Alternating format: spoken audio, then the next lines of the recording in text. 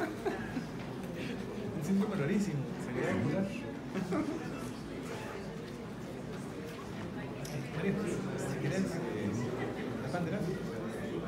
Okay, so my last talk this morning will be on how to use OCT in neuroophthalmology. And so we'll review some basic anatomy using OCT, recognize the patterns of ganglion cell complex loss associated with neuroophthalmic disease entities, and review some of the diagnostic and prognostic advantage of uses of OCT. So we have two different modalities with OCT that we can use in evaluating patients with neuroophthalmic complaints. We have the retinal nerve hyperlayer analysis and a ganglion cell complex quantitative analysis. And so you can two different scans, and you can get different information that can help you in evaluating these patients. So historically, we've used RNFL OCT, and this can be very helpful to confirm that questionable pallor on exam, question optic nerve pallor, and you look and you can actually see RNFL loss in OCT. So that could be helpful as a disease marker for optic nerve disease. May identify previous injuries, such as a patient that maybe had a history of optic neuritis, and you can monitor for progression. And there's some correlation to disease with the structural abnormalities there. However, there is some delay, and changes on the RNFL can take up to 3 to 6 months to be noted. And then we have the ganglion cell complex, which can show you the actual structures, the layers of the retina, and then quantitative by measuring the thickness of that complex by segmenting out with an algorithm. So let's talk about a little bit of the use of ganglion cell complex for diagnosis. So the GCC changes can actually occur much earlier than the RNFL changes, as early as 2 to 4 weeks after injury. But we can see loss without associated visual field loss. The GCC analysis is objective, unlike visual field testing. And the patterns of the GCC loss can help distinguish different types of optic neuropathy. So let's talk about AION, or anterior ischemic optic neuropathy, versus optic neuritis. And so in a retrospective case control study, there were 44 patients with 50 eyes with optic neuritis versus NAION, and 44 age-matched controls. An OCT was done at presentation and 4 consecutive follow-up visits. And there was a significantly greater altitudinal hemispheric difference in GCC and NAION patients versus optic neuritis patients.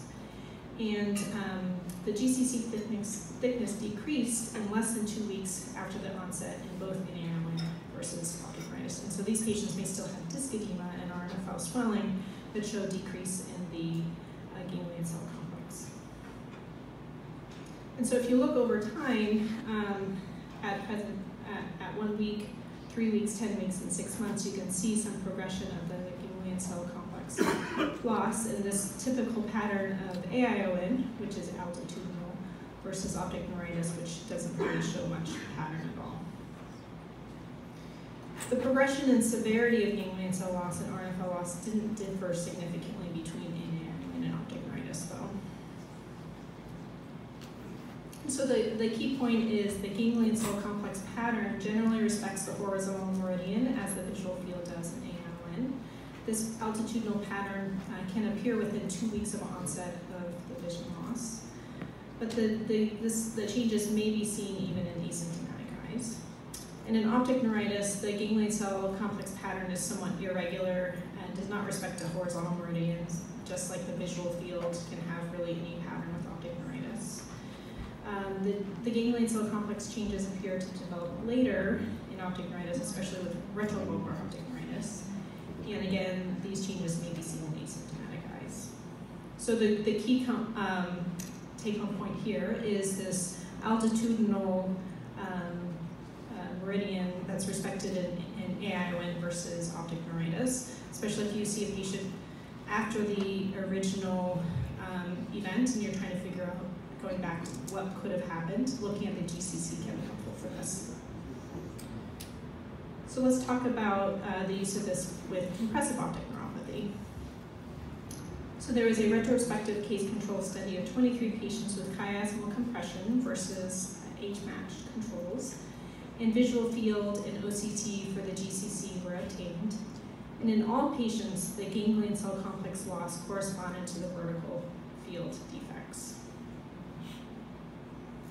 So you can see this one is more consistent with like a junctional scotoma with temporal loss in one eye, more severe loss in the other, and the GCC really matches nicely with that. Interestingly, patients with no or minimal visual field loss can still have some evidence of compression if you look at the GCC. So they can have the same pattern with temporal loss, but without associated visual field defects. And so here's an example of a patient with pretty minimal visual field loss in the normal RNFL OCT, but you can see some early ganglion cell complex loss, and has this evidence of a chiasmal compression. Additionally, post-resection visual field can improve with persistent thinning on the ganglion cell complex. So I think adding this to the RNFL can be helpful in patients that you're concerned about compression of the chiasm, especially if they have a normal field, to try to potentially intervene prior to the onset of visual field loss. What about in retrochiasmal lesions?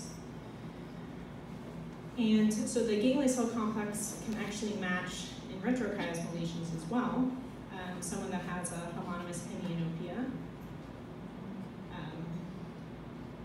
Here's someone with a quadrantanopia, and you can see associated ganglion cell complex loss. And so for compressive optic neuropathy, key points are that the ganglion cell complex changes may precede visual field loss and remain after recovery of visual field post-treatment. But I think this is an opportunity to intervene prior to the onset of visual field loss. Chiasmal and even retrochiasmal compressive optic neuropathy almost always exhibit a vertical pattern of ganglion cell loss, similar to the visual fields. Okay, so what about for papilledema? So as we know, optic disc edema occurs from increased intracranial pressure. It's usually bilateral from blockage of axoplasmic flow. But the RNFL OCT can be challenging to monitor in patients, especially with severe papilledema. So in this study, 18 patients with papilledema from IIH and healthy controls were followed. And over time, and the visual field OCT for GCC and RNFL were obtained. And the GCC loss during follow-up correlated with the visual field increase, the ND increase. But patients with severe papilledema over 200 on the global thickness were less predictive due to algorithm failure from RNFL swelling going into the macula. So ganglion cell loss, ganglion cell complex loss in papilledema occurs along with RNFL swelling, so you can see some damage even in the setting of the swelling, and that can be challenging for patients that have persistent swelling to know how you're treating it appropriately. So even with the swelling, you start seeing some progressive thinning of the ganglion cell complex. So the ganglion cell complex changes do not appear as reliable in monitoring progression of optic neuropathy. Visual fields, despite their subjectivity, are really the mainstay in terms of evaluating for vision loss. The RNFL analysis can be complicated by increased edema, making it hard to segment, and it's going to stay swollen for an extended period of time. It just takes some time for the swelling to go down, but you may see changes on the GCC complex earlier.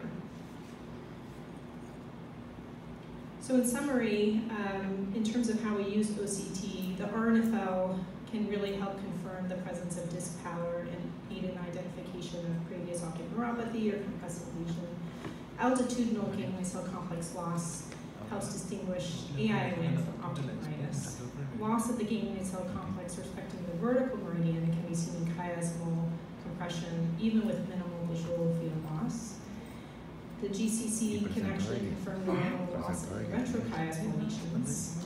For IH, it's more objective to follow papilledema with the RNFL, but the ganglion cell loss is also less predictive of visual field loss and papilledema. But I think both of those together can help follow these patients with IH.